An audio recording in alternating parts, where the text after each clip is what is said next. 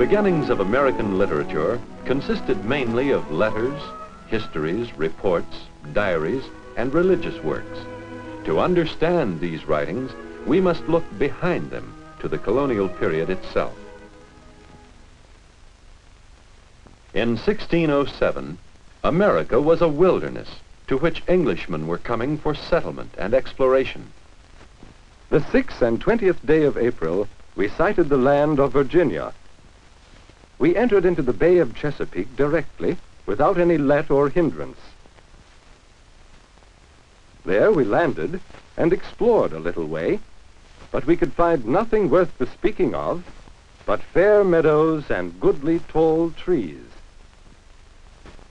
With such fresh water running through the woods, as I was almost ravished at the first sight thereof. These words, by a man who sailed with Captain John Smith, typify the beginnings of literature in colonial America. They were about the new land, a land that was strange, yet beautiful to the Englishmen who had come to explore and settle. The writings were records of what they saw in the New World, reports for friends, relatives, and business associates back in England. Captain John Smith reported, "Arriving at the place where we are now seated, the council was sworn and the president elected, where was made choice for our situation, a very fit place for the erecting of a great city. All our provision was brought ashore, and with as much speed as might be, we went about our fortification." Thus, the founding of Jamestown was recorded by Captain John Smith in his true relation of such occurrences and accidents of note as hath happened in Virginia since the first planting of that colony. The writings of the colonial period reflect America itself, a new, unknown America.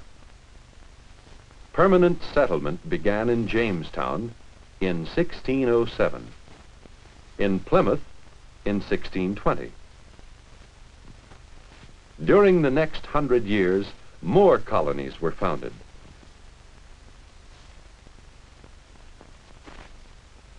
The older colonies grew and pushed out into the frontier. And while the settlements were becoming villages, for most of the people of colonial America, living was essentially a struggle to survive. There was little time to develop the arts, for these people were occupied in providing the necessities of everyday life. From the soil, their labor had to draw forth a living. But labor alone did not bring crops. The weather and the seasons could bring a rich harvest or disaster. Insects and animals could destroy the crops. And ever present was the threat of Indian war parties.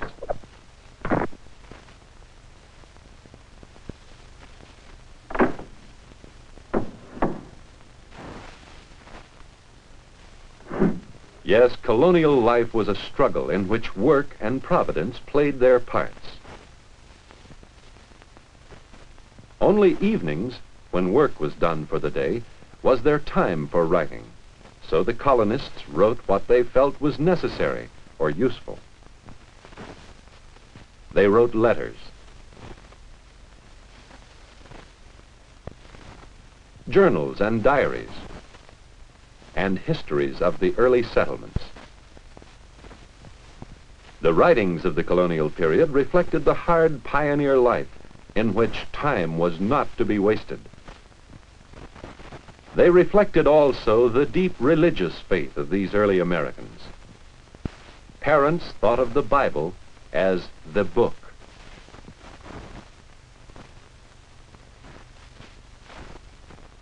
Children expressed the faith of the colonists in their beginning lessons. A, in Adam's fall, we sinned all.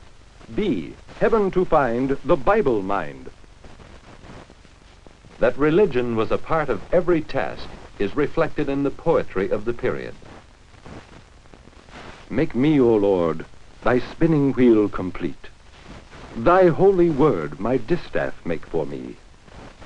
Make mine affections thy swift flyers neat, and make my soul thy holy spool to be. My conversation make to be thy reel, and reel the yarn thereon, spun of thy wheel. In the settlements, all life, even the government, centered about the church.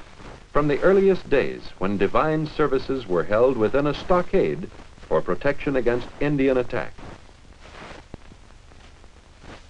So it is that religion, a deep part of the lives of the colonists, is a rich part of colonial writing.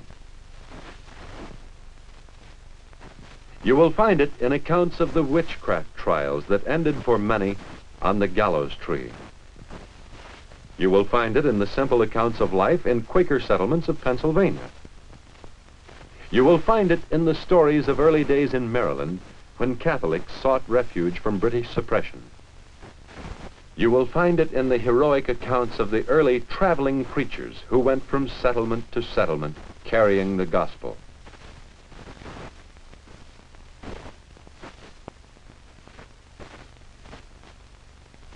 And you will find it in the stern words of Jonathan Edwards, the first great revivalist in America. From simple churches such as this in the 1730s came words that were to create new religious revivals through the colonies, and even in England and Scotland. Across the centuries, the words of Jonathan Edwards ring out.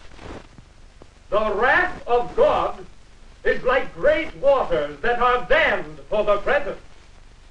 They increase more and more, and rise higher and higher, till an outlet is given. And the longer the stream is stopped, the more rapid and mighty is its course when once it is let loose.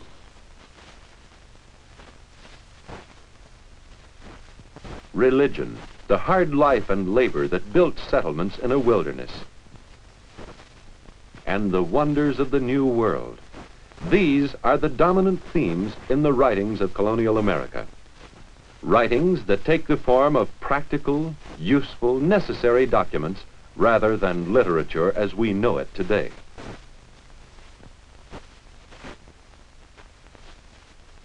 For their reading, the colonists turned to the Bible and to writings from England, their cultural home.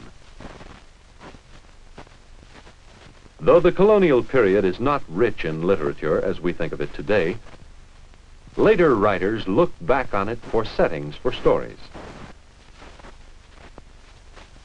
Thinking back to his boyhood days, James Fenimore Cooper wrote of pioneer life in upper New York State.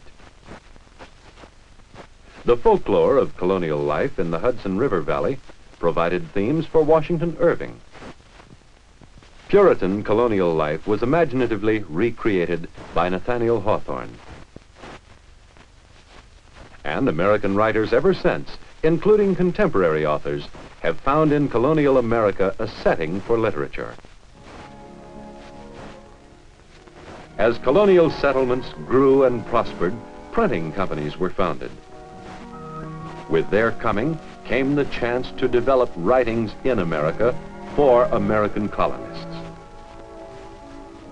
While it was years before this chance became reality, the rise of American printing signals the gradual end of dependence on English writers and the beginning of a new period of writing by colonists for American purposes. It signals the beginning of a new era in American literature.